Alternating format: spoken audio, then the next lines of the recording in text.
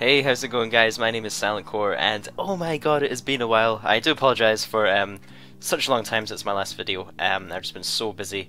I probably will make a video sometime soon and explain what I've really been doing, but I've just been yeah, just super busy with work and some other stuff. I guess I'll explain some in some other video. But I kind of wanted to go through some of the updates that have happened in the last few days and just give my sort of thoughts on them. So let's start off with the one that came out today, Squeal of Fortune update. Yep, and we've also got a bonds update, just giving us some cool stats on the impact on gold farming, and you know, bonds taking out gold farming. I don't know if it'll do it completely. Like, I don't know if every gold farmer will go because I don't play EVA Online, but I heard when they introduced their sort of bonds thing, it didn't take out them all, but it kind of did have a big impact on them, but it did take a while for it to kind of work. Because basically it kind of just, I guess in the long term, it just decreases their profits and makes it in the end not really worth doing and more worth it to gold farm and say another game. That's kind of like the idea behind them. So this just gives some pretty cool statistics on it and some usage stats. So 3 million rune coins have been redeemed via bonds, which is pretty crazy, and also 13 billion GP sunk into the bonds. Retrade tax, basically when you buy a bond, or if you buy a bond from the GE or you get traded a bond, it will be untradeable and you will have to pay a tax to make it tradable again. So that does work as a gold sink, which is kind of cool. It's one of the first gold sinks we've had, I think. And I think there are plans to bring another big gold sink into the game, which will be interesting, and basically that'll make everybody's gold worth a lot more. So everybody's items will be worth a lot more, and stuff like that. And there's also been quite a lot of tickets bought for RuneFest. I guess it's kind of cheap if you're buying a RuneFest ticket. I mean, it's like 35 bonds. You know, bonds are only like 6 mil each. I'll show you my bank actually. I actually went ahead and bought a whole load of bonds. This is my bonds tab.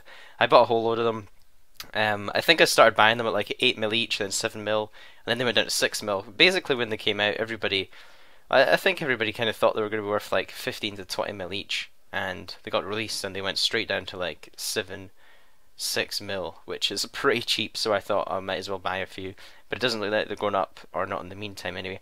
I think the problem is you know, there's a lot of people wanting to buy them with the real money for in-game GP, but there's not a lot of demand for them in-game, so there's not a lot of people wanting to buy them to redeem them from members, and let's face it, you don't get very many spins on the Squeal of Fortune, so it's not really worth it for that.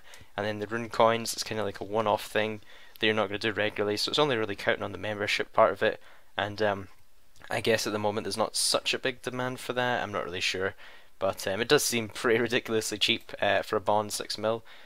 So I decided to just buy a few. Why not? I don't really plan on buying any with real money, so I thought, yeah, I might as well just throw a little bit of GP at it.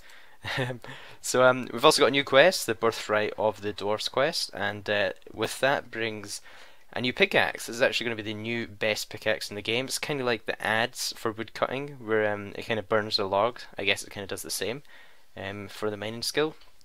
And the thing that kind of confused me a bit is because the ads and the rune axe, no, ads and dragon axe, sorry, they have the same stats, but this is actually better than the dragon pickaxe. So if you stuck that in your tool belt, I guess that's a little bit sore on you.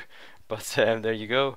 And lastly, we've got the behind the scenes. So we've got just a little heads up on what's expected this month. So that starts off with the Lumbridge Rebuildathon, and this is essentially the October holiday event. So there isn't going to be, sadly, a Halloween event this year. I did ask about that because I really did like the holiday events and the holiday costumes and stuff, and basically it's just so much developer time for an event that lasts 2 weeks that it's just not really worth them doing. So they're trying to tie in the, I guess, world events with the holiday events, instead of having just a 2 week Halloween thing, having something that relates to the lore.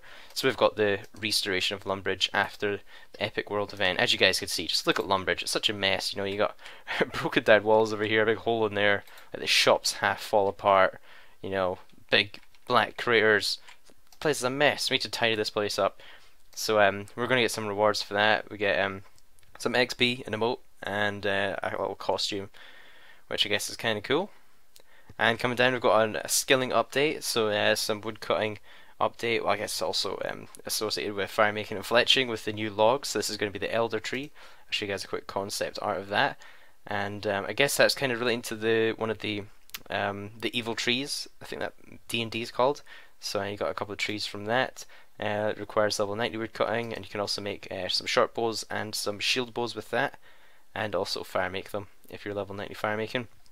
And then there's the crystal tree at level 94. I'll show you a close up of that one. That one does actually look pretty cool.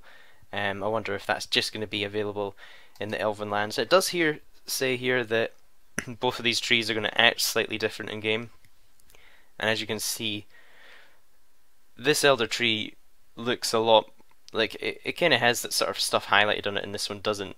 And I guess this one kind of has bigger shoots than, or bigger spikes than this one. So it's probably unlike other wood cutting because you can just chop until the tree's fallen, and then maybe these trees aren't going to fall as such. They're maybe going to just, I don't know, have a special thing, and when you're cutting them, like, you can still cut them when it goes down, but these special parts are only going to be available for a certain amount of time on one tree, so you have to hunt around for that one tree to cut. I guess that's what I'm assuming. I haven't asked anybody at work about it, so I'm just kind of just interpreting what I think it's going to be, so don't hold me to any of that. And lastly, we've got some level 90 ranger gear. And doesn't this picture look crazy? I'll show you guys a close up. This picture looks insane. It looks like something out of X-Men or something. Wow. Looks a bit kind of crazy. But yeah, new level 90 ranger gear is going to be added as a Slayer monster drop between level 78 and level 95. You're going to be able to get the scales and then craft them into the actual armor, I guess. And lastly, we've got a new novice quest coming. And I think I may actually be playing through this next week, so I won't spoil that one for you guys. But I guess that's just going to be a little short quest. And lastly, we've got the Golden Chinchompa. And if I go over to my game screen, if you guys all go into the Solomon store, you can actually just buy this for free. Well, you buy it for free. Well, you get it for free. I've got this picture here. You just head in there. It's featured on the front page. Golden Chinchompa. You just purchase it for 0 rune coins. I mean, why not? It's free. And the way to get it is hit F1, come over to your pets tab. Thanks to Crunchy for showing me how to do this. I really couldn't figure out how to get my Golden Chinchompa, but hit call pet, start call your pet. And I think I should have it. There we go, my nice big Golden Chinchompa. I was a little bit sad the baby didn't get through. I kind of like the really small ones. This thing kind of looks like a massive kangaroo or something. But yeah, got my Golden Chinchompa, which is kind of cool. I assume there's a lot of people unhappy about the fact that they exploded before. Not that many people did get theirs to explode because it just they weren't allowed around for long enough for them to explode. I've actually still got a lot of my food, and those chronometers in the bank over here, like I've still got the food, that didn't disappear weirdly. But yeah, that's kind of all the updates we've gone through. We've gone through the behind the scenes, gone through the new quest, Wheel of Fortune, bonds, and that's about all we've got at the moment. So yeah, hope you guys enjoyed the video. I'll try and make another one soon if I'm not too busy. And yeah, have a good day guys. Peace.